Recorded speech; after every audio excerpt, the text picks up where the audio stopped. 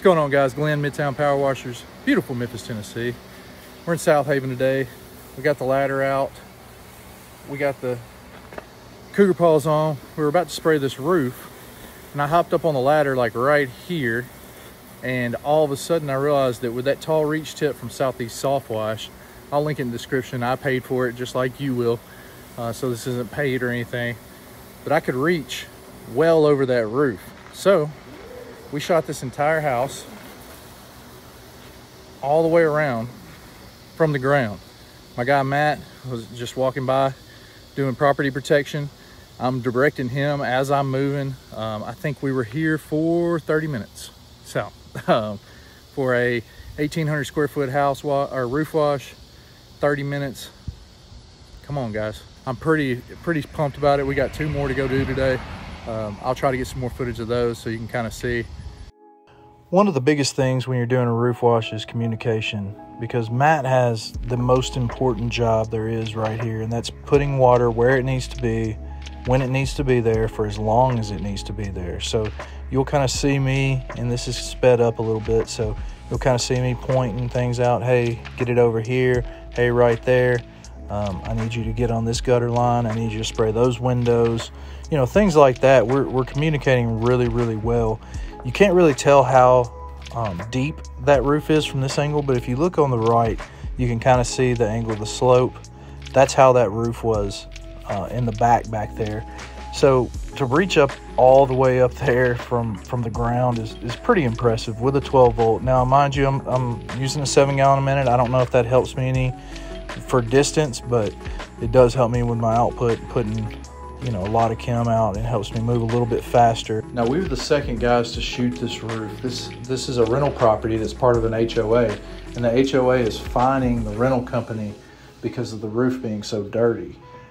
The residents told us that there had been somebody there about a month and a half before that sprayed the roof. So I called the rental company, asked them, hey, did y'all hire another company to do this about a month ago? Because if so, it's not clean. They did not do what they were supposed to do.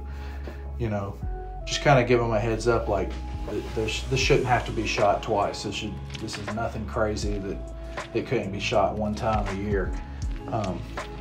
Really impressed with the tall reach tip here, because that's 2 stories and we're hitting it no problem, hitting that peak up there. Matt's doing a really good job of staying in front of me and working, getting stuff pre-wetted down. And then when I move through a section, he'll roll back behind me and he'll hit those gutters. And right now he's just spraying that downspout, but he'll hit those gutters and stuff just in case I got it. But this job could easily be done just by one person. Just make sure you're stopping, taking your time to wet everything down, re-wet everything down. Keep a hose in a downspout, let it roll, because it's going to saturate the area, and that's kind of a goal when you got something with gutters.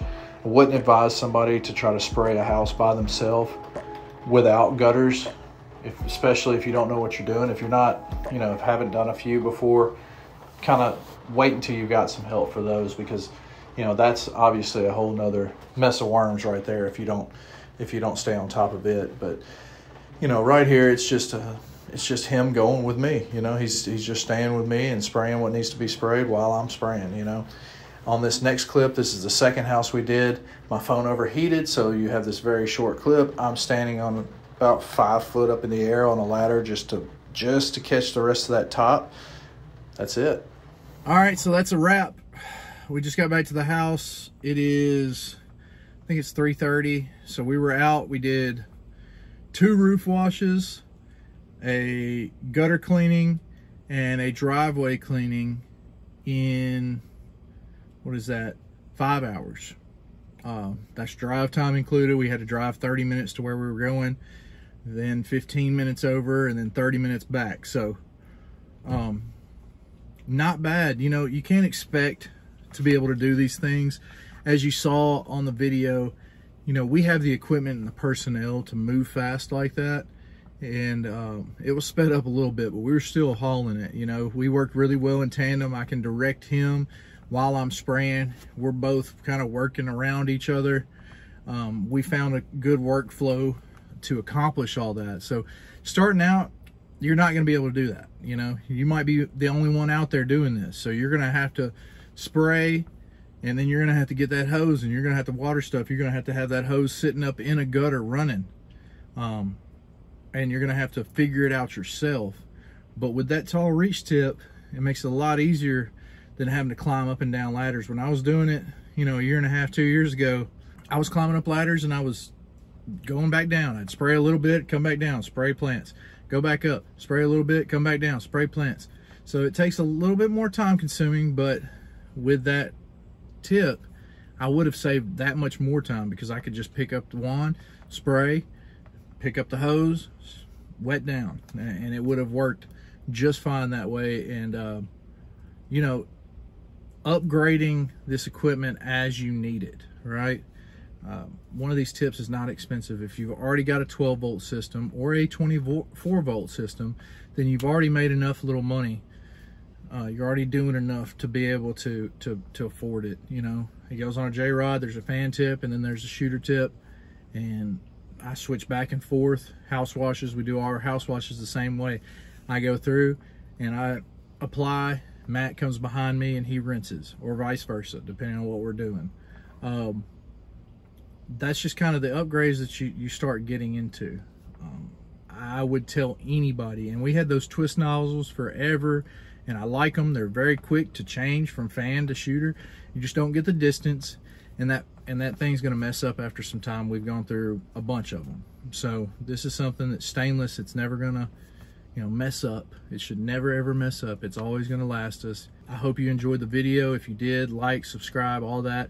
If you want to hear more about the Inner Circle, it's a group I'm part of. It's kind of like a mastermind group, and we do bi-weekly calls on Zoom and a lot of one-on-one calls with guys and things of that nature. If you want to talk to guys like me, Tyler Starkey, Ben Wilson, Aaron Parker, Justin Rogers, Mike Vidan, Cody Yarbrough.